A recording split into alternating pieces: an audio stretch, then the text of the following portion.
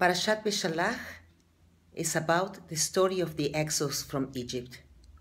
We build up as a people our collective narrative.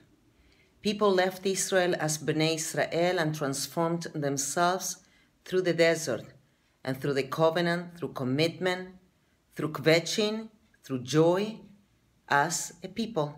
Bnei Israel are transformed as a Jewish people. Today we come to this point in which in front of us we have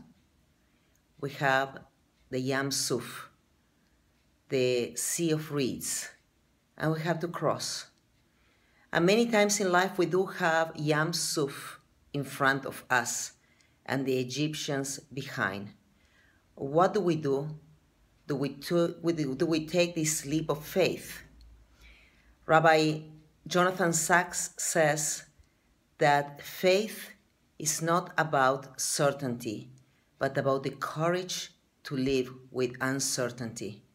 It's about planning for the future without forgetting the past, but without being enslaved of that past.